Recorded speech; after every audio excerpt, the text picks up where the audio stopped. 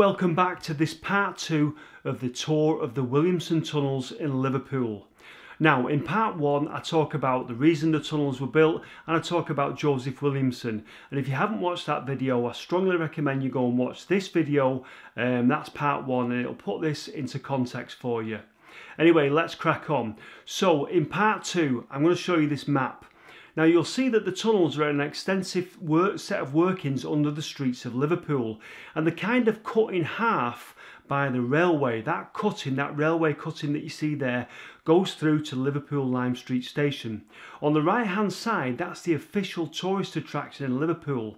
We didn't explore that. We were with another group of people called the Friends of the Williamson Tunnels, and what they do is they're exploring the extensive set of tunnels over to the left hand side of the railway line.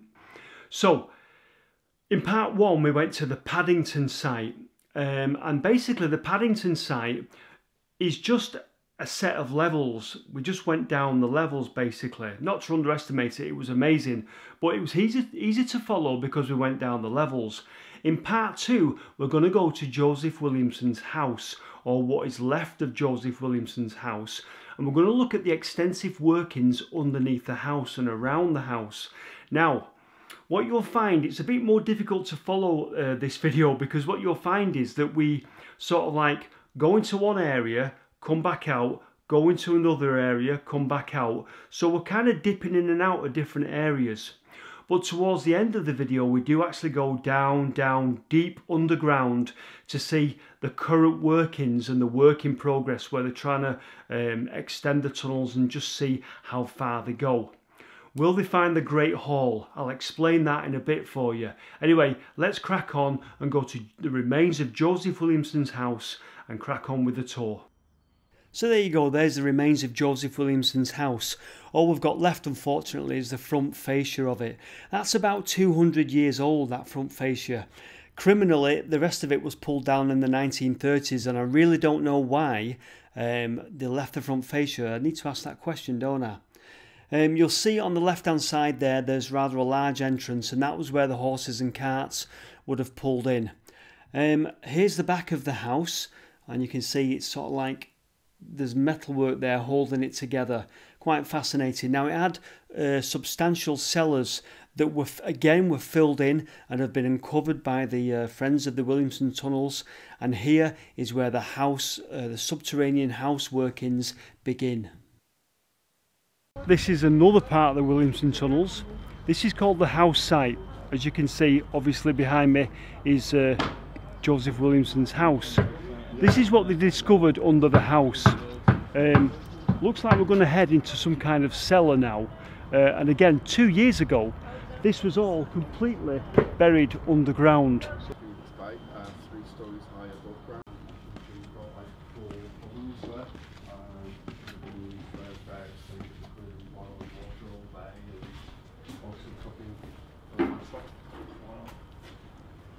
So we're in the cellar, Joseph Williamson's cellar of this house. And down here it looks like there's some sort of ovens or fires. Are these ovens, Mike?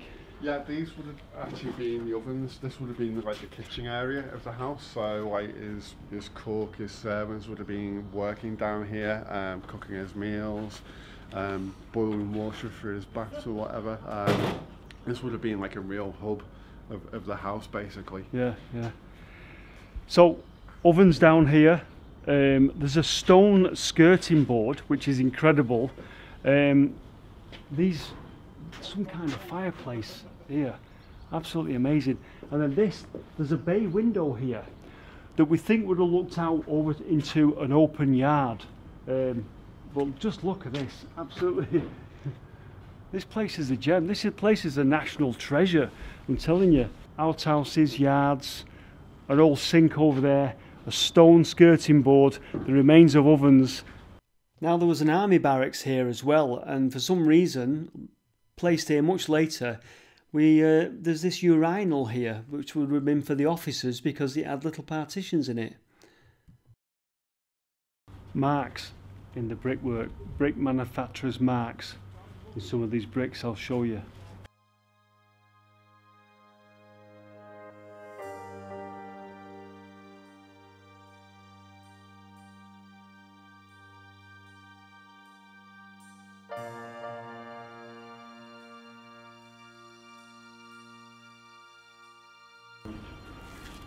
So this is the boiler room. This is the boiler room. This is the boiler room we're going in. In sort of the 1930s, the house was demolished and a car. So the house above, Joseph Williamson's house, was demolished in the 1930s. And another story of the way these tunnels have survived and survived the different adaptations that people have used for them over the years is that this above here was a garage in the 1930s, a car garage. And apparently they had boilers down here that heated the garage. So it's just incredible, isn't it? So thank God that they didn't tear this down or dig it out, because we've still got it to look at. But again, you know, a baker's storage area, a glass manufacturer, and now a garage that used this place as a boiler room.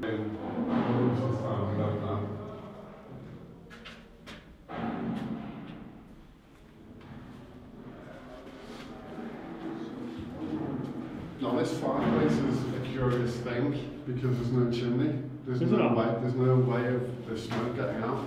Oh, so it ends there? It ends there. So quite why they built a fireplace, but we don't know. Possibly practice for house. Oh, I know, you can do that, yeah. Well, I don't understand that part. It's pointless unless like knew it was far away.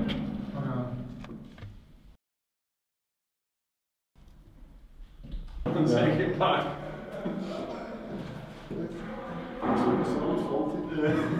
So as we were saying up there, this part of the tunnels was a garage, and this is some of the stuff they found. Now there is an adaptation in here. There's a block and tackle up on the ceiling, so I'll show you that now. So obviously, as Mike was saying, there's a record that this part of the cellars of the house were utilised as a garage in the 1930s. So I'm guessing some of these tools and some of these things we're looking at possibly date back to around the 1930s. Who can tell, eh?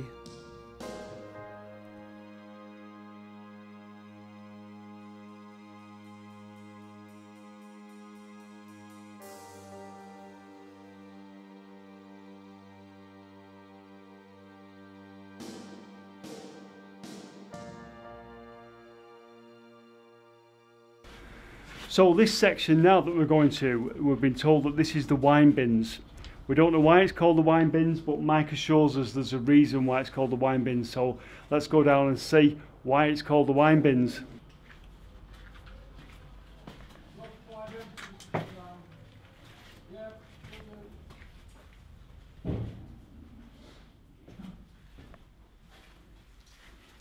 Oh my God. So hang on, where's all this from?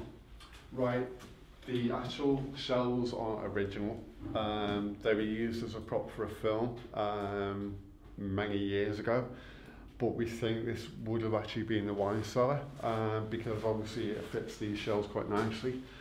But also it's quite more elaborate than a normal cellar.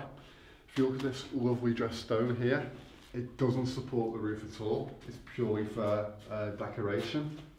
You can actually put your hands right behind it. There's no support there at all.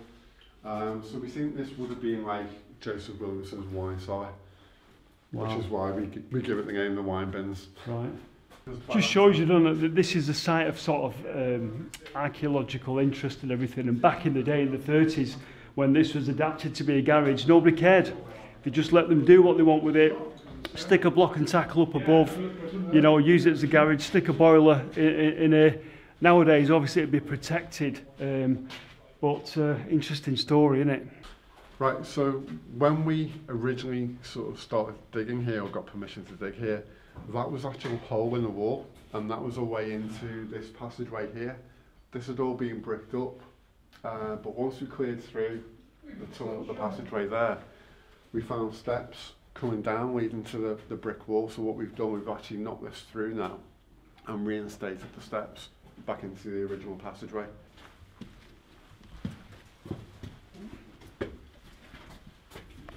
So now we would have been like within the house, within the cellars, because you can actually see the plasterwork on the walls. And I presume that sort of site in front there was what you kind of encountered in a lot of the tunnels, wasn't it? Just stuff just infill like that? Yeah, I mean this whole section was filled in like that, Right. and we've slowly excavated all this out. So we're underneath the house now, or what would have been the house. Yeah, that's right, yeah. Originally, those steps there would have been used by the owners of the house because you can see they're quite wide and they're quite grand. So originally, at some point in the house's history, they would have come out of a morning room or a day room into possibly a wall garden. We know this because the steps are quite wide, so if it being a servant's quarters or a servant's area, it would have been a narrow staircase.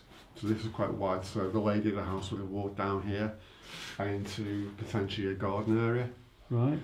At some point in the house's history, they've then extended the house, and this has then become part of a cellar. And you can see over there like a fireplace that has been built.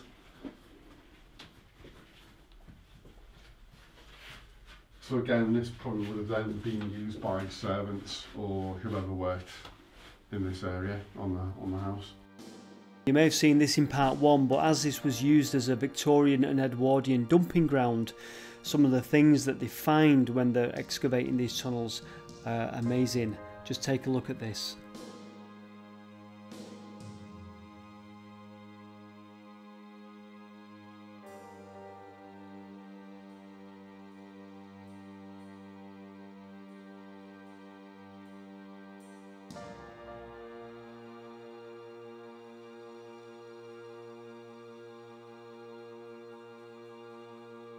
Okay, so we leave the wine bin area now, go back into the uncovered cellar area and then off to another part of the tunnels.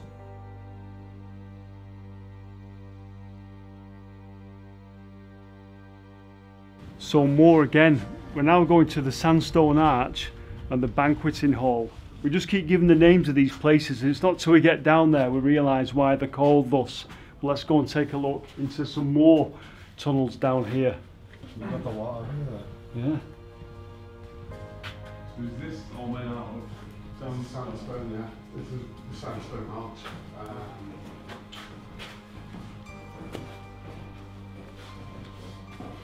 Wow. So what we're looking at there? Right, that would have led to a passageway. That's currently on the other site, which we don't really have access to or permission to dig at the moment, so we've left this as it is for now. So there's more through there? There's more through there, there's more tunnels and chambers on that site, and hopefully potentially the Great Tunnel as well, which we've yet to find. The Great Tunnel? The Great Tunnel. It's a huge tunnel. The army used it to practice building pontoon bridges and things in. It is massive, but we haven't found a way into it yet. So this will be quite a thing when you find this thing. Yeah, it's what we're hoping to find, and hopefully the tunnel we're excavating now, we're hoping that we may find a way into it from there. The Great Tunnel. Ironically, this largest of spaces is yet to be found in this underground architectural enigma. Here we are at the Sandstone Arch, and we're possibly right next to the undiscovered Great Tunnel, filled in many, many years ago. This will be amazing if they find it, and if they do find it, Mike's going to let me know, and I'll be going back down to Liverpool to take a look at it, even if I have to crawl in on my belly to have a look at it. Imagine what it would be like to dig this vast space out. Here's a very, very old photograph of it. Look at that.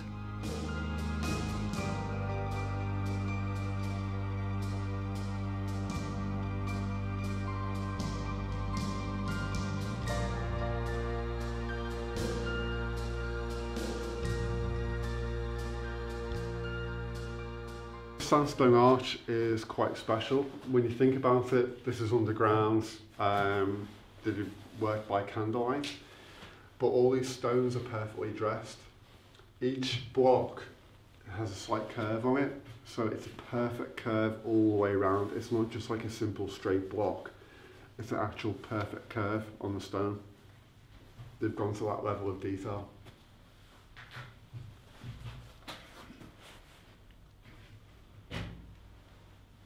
And if you look at the dress down there as well, What we're looking at there? Oh yeah, the way they've done the stone. Yeah, the dressed stone, so you can see the dresswork on the stone. Oh yeah, they've done like a pattern in the middle, and then, like I say, it's a perfect curve on each of these stones all the way around. Do you know what this reminds me of? The way you keep sort of digging and finding more and more sort of chambers and more tunnels. It reminds me of Howard Carter, exactly. When he was like found Tutankhamun's tomb in Egypt, just uncovering more and more treasures as you go, isn't it? Well, especially when we were in Paddington, that's just how it felt. Like every time we were, every spadeful, it was like we'd uncover all these like artifacts and things we just did not know what to expect. So I'm sat by a bit of a mysterious tunnel here. This tunnel that we're going to look down now, so it probably goes back to when this was a quarry, which was before the Williamson Tunnels were dug, and we think this is some sort of drainage, sort of gully, tunnel if you like, and it goes down through the rock to the cliff edge. Now when I say the cliff edge, we're on a hill here in Liverpool, and it drops down further along this way where the tunnel goes. It sort of drops downwards, and then we're sort of heading down towards street level then, are we, in the centre of the city? Yeah, and then obviously onwards then to where the river is. But I'll just show you this this tunnel I'm looking at. I want to go down it, but it's scary as well.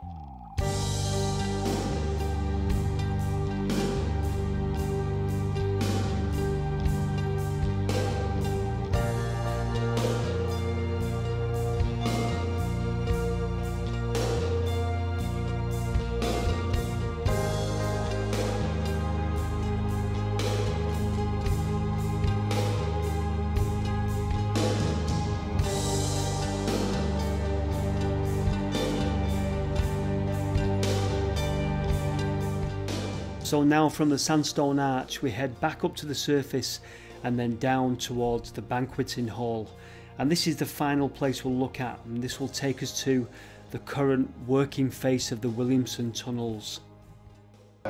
So we're off to the banqueting hall now, and this is a natural fissure in the rock known as the gash. It's actually being used and being dressed by the diggers or the quarrymen to actually make it. Wow.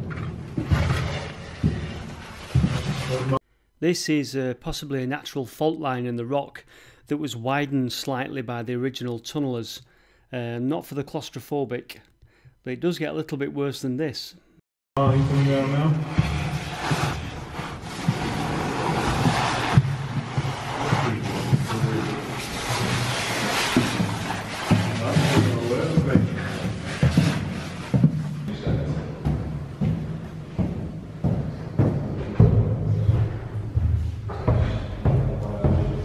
See why they call it the gash.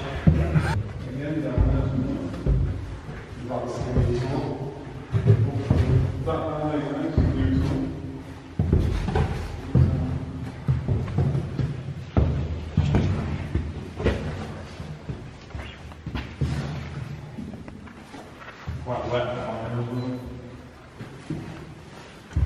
I'm trying to carry too much gear.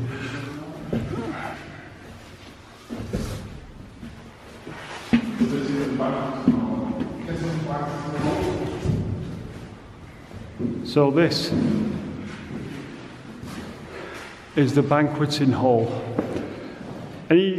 Just because it's a large hall, is that why we call it that? No, there is a story behind it. Right. The story goes that Joseph Williamson invited his friends around for a big meal, and they took him into his dining room in his house, and the meal that he actually laid before them was a poor meal, like mutton, beans, a pauper's meal. A lot of his friends were disgusted and left. The people that stayed behind, he said, right, now that I know who my real friends are, come and follow me. And he brought them down here, where there was a banquet fit for a king. Wow. Down here, and this is where it gets the name, the banqueting hall. He was a bit of a wise man, Joseph, wasn't he?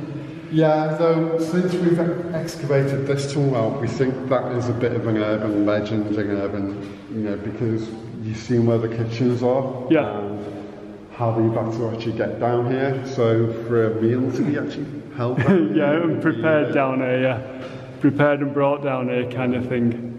And plus as well, guests and the sort of the firing and all that to actually come down here and be... They wouldn't have been impressed, would they? No. And more stuff you found. Yeah.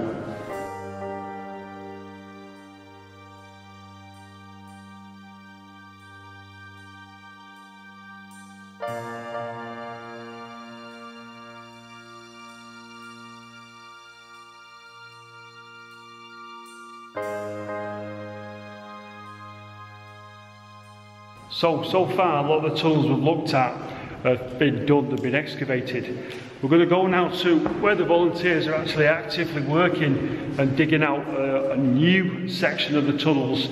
So this is quite exciting. So a bit of unknown territory here we're going into now. So we're heading now out of the banqueting hall, just down the way we came, towards that little archway there.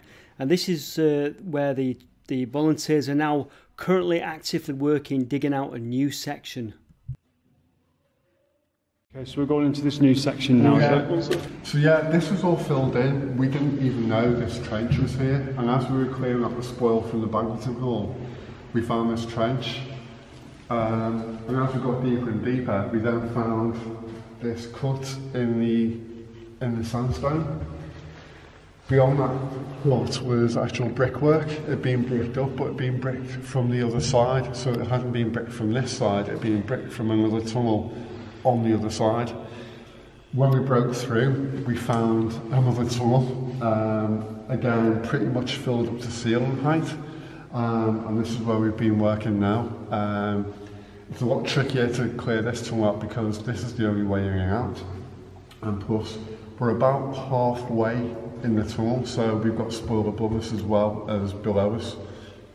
So this is the only way out where you can bring the spoil? At the moment, we have found potential other ways into the tunnel, but they're obviously all filled in, so we're kind of working our way in through the back door, basically. Right.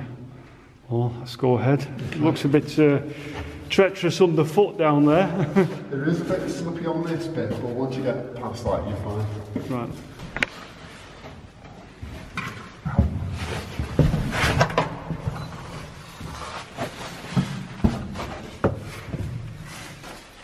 You come fine down here. You hold this. Yeah.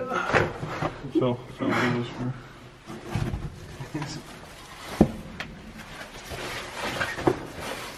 You have to pass me that as well in a second. Okay.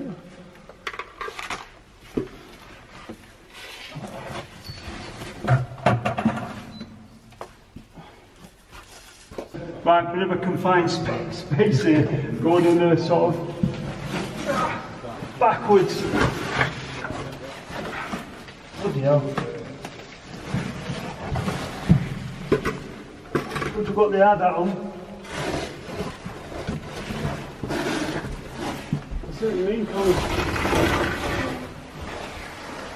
Ah, okay. This is one hell of a place. Where are we going up this ladder here? Yeah, go up the ladder, yeah. Talk about confined space, we've just come through there. So obviously this is the bit, going up a ladder now, that is still a work in progress in the tunnels. You have to forgive the dodgy camera angles because I'm walking up a ladder here.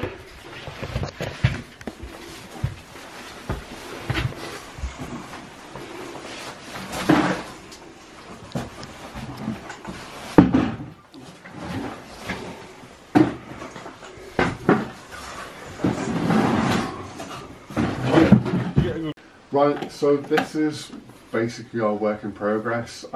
This is the tunnel that we found a few months back. Again, like the rest of Williamson's tunnels, this was filled up pretty much to ceiling height, and we're slowly and carefully excavating this site now.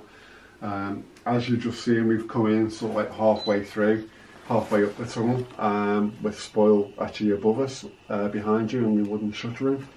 And we've had to carefully plan how we actually excavate this tunnel out. We don't quite know where it leads to, but we're hoping that it will eventually lead to the Great Tunnel, possibly this way.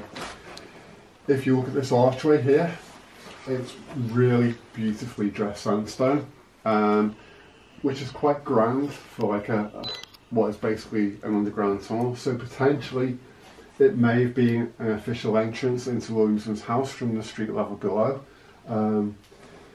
Again, we don't know until we actually sort of clear this out. We don't really know what we've actually got here. So I don't understand what I'm looking at. Where are you digging? You're digging down there? We're digging there, and we're also digging, you'd have to go round here, we're digging through there as well. Right, so because where that wall is there, that's obviously the end of it there. Yeah. Yeah. Well, yeah, for that bit, but then there's a passageway that goes that way. So to get there, you've got to climb up here? Yeah, you have to climb up there. So there's only one way into there? Yeah. Right, right. If you look at this sort of pillar that's been built here, this probably would have dated from either the garage or from development work that's been on the adjacent site, and they've actually driven these piles in through the tunnels and smashed through the roof. All right, so that's from a modern works up above? Yeah, from right. Sort of like either 1930s onwards right. developments that have actually broken through the tunnel, so we're having to like work around of those. Right.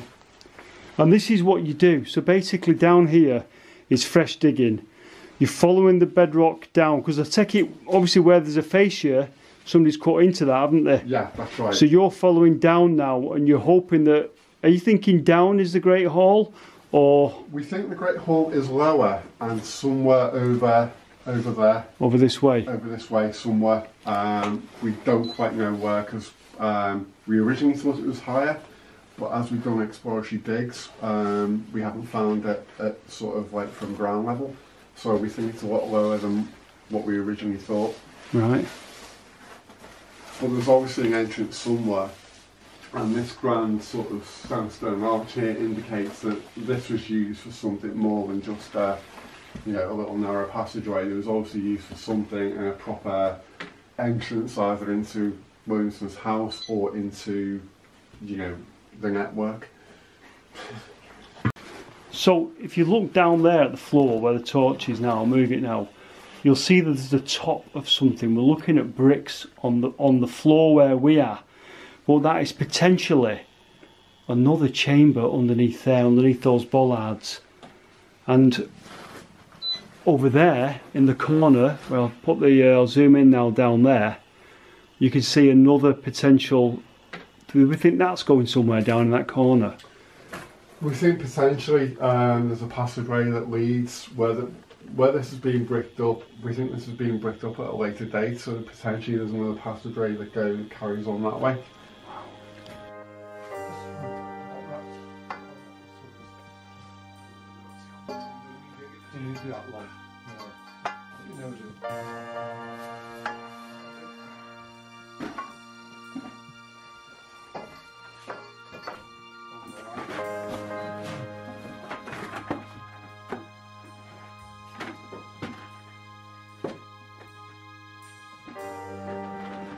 And as the volunteers carry on with the work, it's time for us to leave the way we came through the little narrow arch again. Long finish. Yeah. You wouldn't use it for mixing mortar.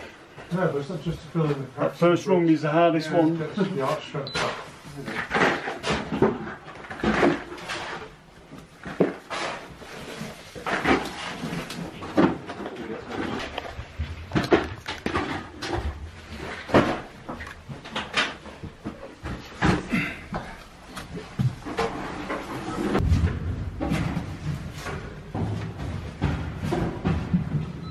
Good job I got the hard hat on.